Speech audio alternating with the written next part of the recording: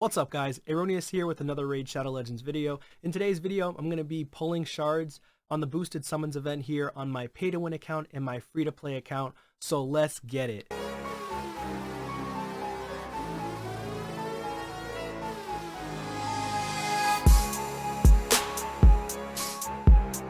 Alright, so first I'm on my pay to win account. We're going to start here. We've got the boosted summon event going on for all of these champions here, and the top champions are directly behind me here in Duchess and Underpriest Brogni, also Elva Autumnborn, as well as Maneater. So a great time to pull shards, but obviously if you're early game or mid game and you don't have that many shards to begin with, then don't pull right now, unless you're going for Pythion. So the summon rush right now is going on during the Pythion event. And so you could potentially get other good champions alongside with potentially getting Pythion. The issue with this event though is simply that they really kind of screwed us over in this event, where they made it so it's like 5,000 points almost just to get the 15 fragments. So it might make or break some people's account, which is very unfortunate. But hopefully you guys saved enough resources to be able to do this. Now, that being said, let's get into this. I want to make this a quicker video. I will be doing a bunch of 10 pops here. So first we'll do our first 8 here. I do want Underpriest Brogni and I do want Duchess on the pay to win account. I don't have either of them yet on the pay to win account, but I did recently pull Duchess on the free to play account.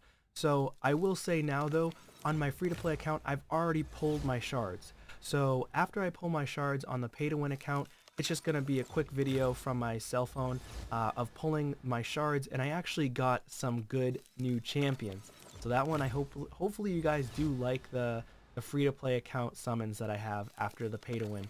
But I'm really hoping for at least 4 legendaries on the pay-to-win with the amount of shards that I have. And I really want Underpriest Brogni. The guy's phenomenal. I also wouldn't mind getting Duchess as well, of course. She's a little bit better than Underpriest Brogni in certain content, but Underpriest Brogni is just ridiculous in Clan Boss, and that's why I want him. Alright, so let's do this. We're going to start doing our 10 pops. I have plenty of room. I have plenty of silver, so let's do this. We're just going to... Oh, right there, right off the bat. Not Underpriest Brogni. Okay, we got Hackhorn Smashlord. Actually a really good champion. He does have a nice... removes all debuffs, so he's a cleanser. He's not super heavy hitting. He hits somewhat hard, but I don't think he's the best champion for Legendary, but he is good. He is a great cleanser, so he could do decent damage. I just don't see many content creators personally make videos on him. But let's keep going. It wasn't any of the 10x, so that kind of stinks. Bunch of rares. Come on, we want one of the 10x. That's what we're here for. Jireg, very strong champion, pretty much everywhere in the game. Very good for faction wars. Here we go. What the heck? Hackhorn Smashlord, and then his brother, Longbeard. Oh my gosh, so this is the ally attacker. He's actually insane for blender comps, insane for other content in the game as well, where he ignores shield and block damage, which is nice. Crit rate in dungeons. I wish this was just crit rates in all battles. That would have been a lot better. But he does have a weekend as well. He can be really good in Clan Boss as well with the ally attack. He also can be really good in... he could be actually exceptional in Doom Tower boss, which is Bommel, now that we have the new Nishak fusion. And there was a video created by YST, and I think where he did ally attackers, and Nishak just put a bunch of bombs on Bommel and wiped him out in literally like 2 turns or 3 turns, something like that. It was crazy. And he killed the boss in under like a minute. It's pretty insane. Alright, so we're going to keep going here. We got pretty much nothing else here so far, but we are 2 legendaries in, and that's not bad. But again, still no 10x. 10x seems to be a scam. Occult Brawler, very good Clan Boss champion. Pretty decent in Faction Wars as well. Sir Artemage, nobody really talks highly of him. He's like an average champion. Bunch of rares. We're going to keep going here. Come on, can we get a legendary? Another legendary, I mean, we've already got one. We actually got 2. But we do want Underpriest Brogni. Geomancer, very strong. Thuresk, Marag, Tashada. Tashada is a good reviver. For an epic, that is. Hellgazer, she's still garbage. I'm surprised they haven't done a buff for Hellgazer. Hopefully she's in one of the buffs soon. buff patches. Come on. Okay, how many we have left? 60 left. We're gonna keep going here. Come on, give us a legendary that is Underpriest or Duchess, please. Crimson Helm, good for soloing, I believe, or Bommel. Okay. Alright. Still. Don't tell me we're gonna go through all of these ones with only the 2 legendaries and no 10x. I've been saving these bad boys up. Okay, I think this is the last pull unless I have one more after this. Okay, Sepulture Sentinel. I think she's part of the 10x, which she is. That's the first 10x champion that we pulled out of 200 shards, 200 plus shards. I think it was 218 total. So 2 legendaries out of the 218 ancients, which is not bad odds considering it's only a, it's not a 2 times chance, right? So it's not 1% chance, it's only 0.5% chance to get a legendary from the ancients. Now we're going on to the sacred, so I'm really hoping for 2 legendaries from the sacreds as well. And again, we just want Underpriest or Duchess, and we off the bat. Come on, man. Come on now. I already pulled a Nethril. That's annoying. Okay, let's keep going. Nethril's a decent champion, though. Another one! Is this thing on? Is 10x on? Alright, Samson. Actually, I've seen a couple people utilize him as content creators. They created a couple videos on him. He is a pretty decent champion. Attacks all enemies, removes all increased defense, but unfortunately you need accuracy to do that. Increase accuracy, increase crit damage on everybody. Also places increased crit damage on this champion. So not increase crit damage on the allies, just on himself. And then grants an extra turn, so he goes right into this one. So place increased accuracy on everybody, then go into another turn and then attack all enemies. That's not bad. And then decreases the damage this champion receives from critical hits by 20%. Counterattacks the attacker when hit with a critical. That's not a bad ability. This guy is actually pretty solid for a go second team. Like really solid. Increased defense in all battles as well. So not a bad champ. Alright, we'll keep going. We already got 2 legendaries. Like that was kind of nice back to back. But still no 10x. Brock and the Fat. Exceptional in Clan Boss. Pretty much anywhere else in the game. For progression. Alright, we've got to get a 10x legendary here. What's going on?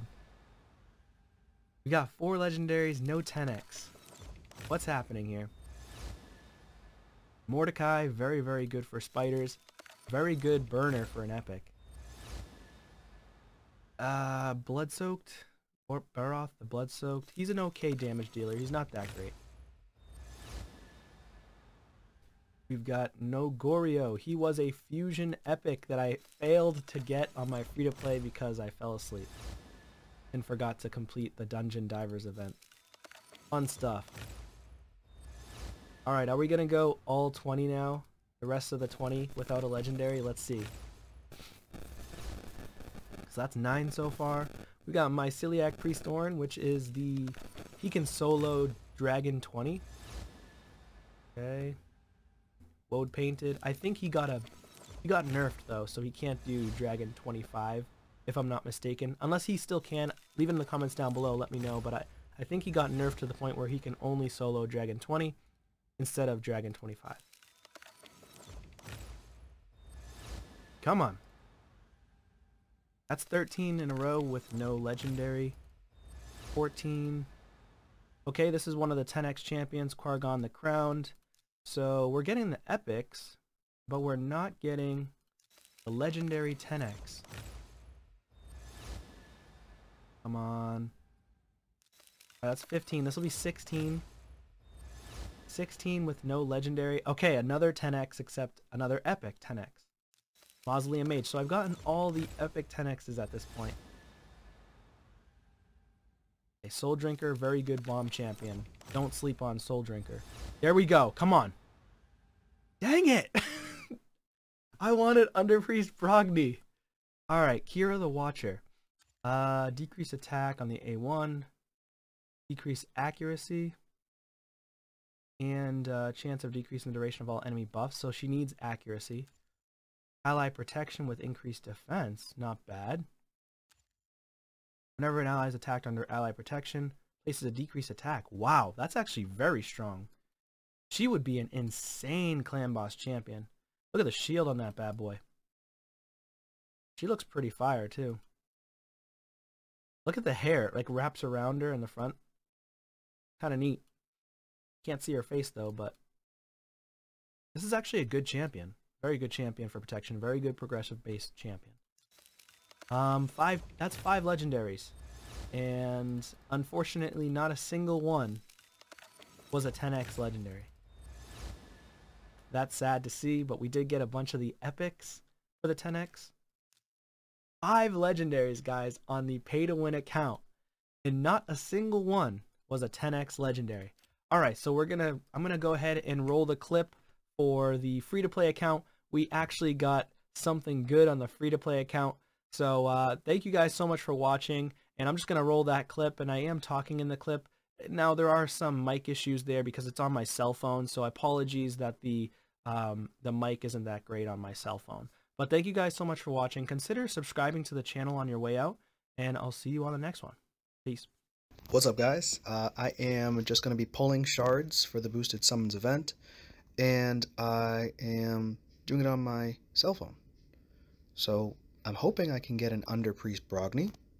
That's the goal. Or a Duchess, of course. I already have a Duchess on my free-to-play account, which is the account that I'm on right now. But having a Underpriest Brogni would be insane. He's so good. He's so OP, honestly, in this game. And he would create more avenues for me, especially in Clan Boss. Because then, if I got Krisk one day, could do a crazy Infinity comp. But with him, you could already do big compositions without having to deal with an unkillable team if you have him on your Clan Boss. So, amazing champion. And then, of course, those who are trying to pull their Void Shards, you could get Maneater. I mean, he's an insane champion as well. So if you are considering going for these 10x champs, just know that it's not a 2x chance to get them. It's only a 10x chance. So you don't have a 2x chance to summon, which means the sacreds are only 6%, not 12%. Voids are 0.5, not 1%, so on and so forth. So good luck on your pulls. I am going to be pulling my sacred shards here because we do have the summon rush going on. And I think it's an event. Yeah, so it is the event. It's really irritating though because the fragments, the 15 fragments, are at almost 5,000 points. So that's insane. That's going to be really difficult for most of the player base. The top like 20% of the player base, for example, like myself, since I'm a level 100 on this free-to-play account, I've been playing for years. Of course I'm going to get it because I do Ultra Nightmare. And I do it every day, so I get a Sacred Shard sometimes. So I have 9 Sacred Shards saved.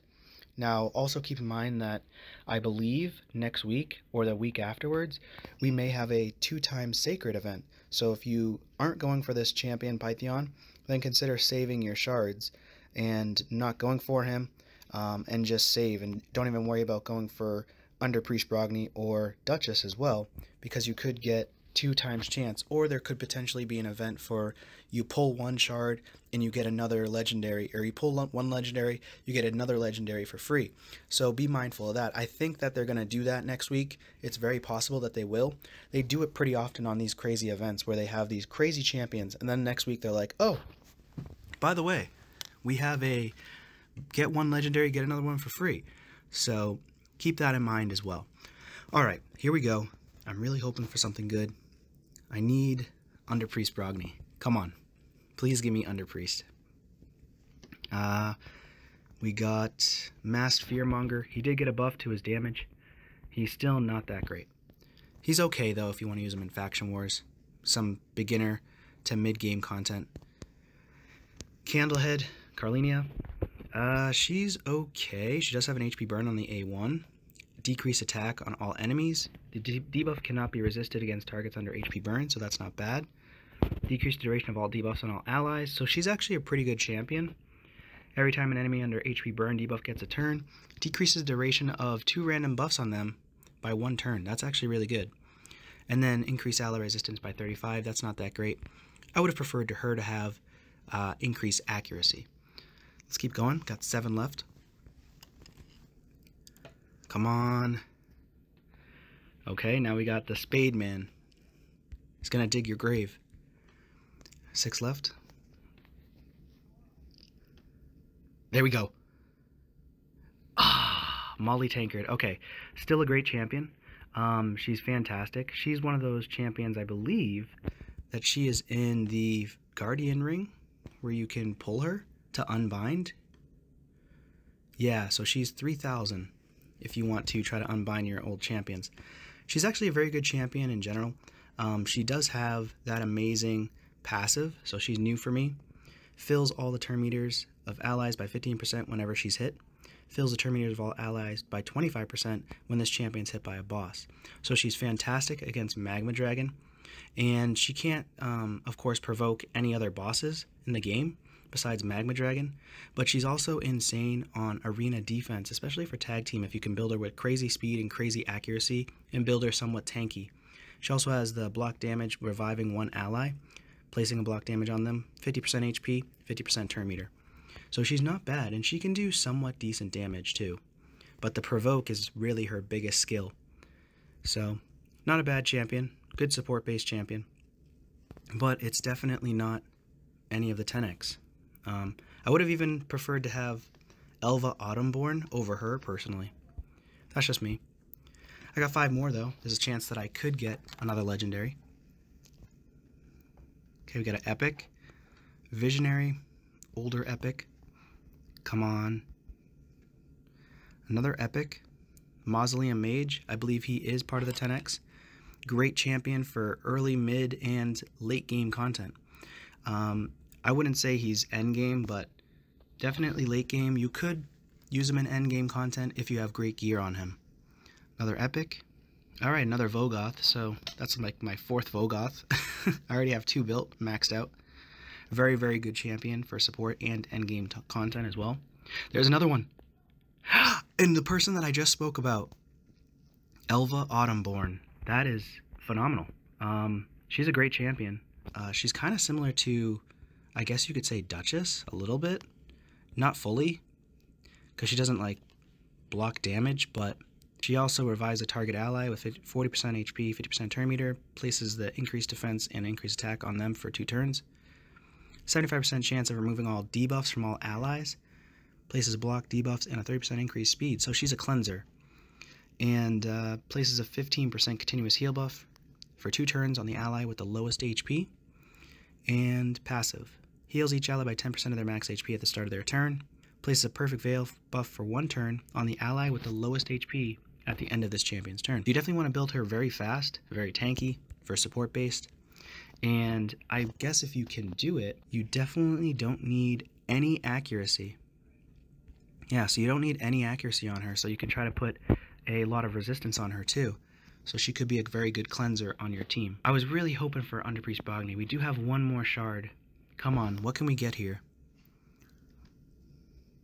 Another epic.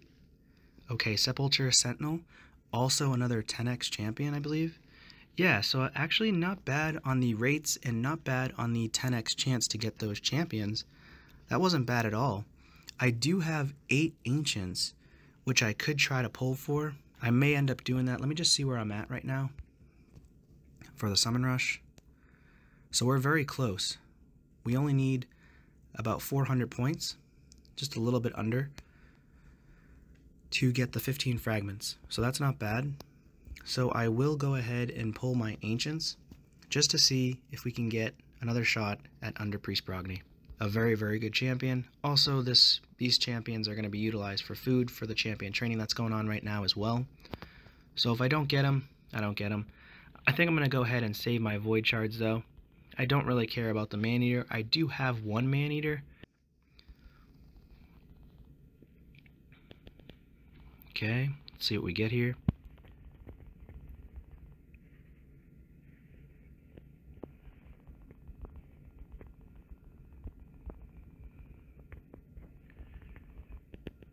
Come on, something good.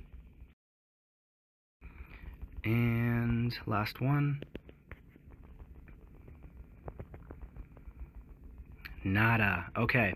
I guess that is what it is. I'll have to just keep pulling next time for Underpriest Brogny. Thank you guys so much for watching. Have a great one. Peace.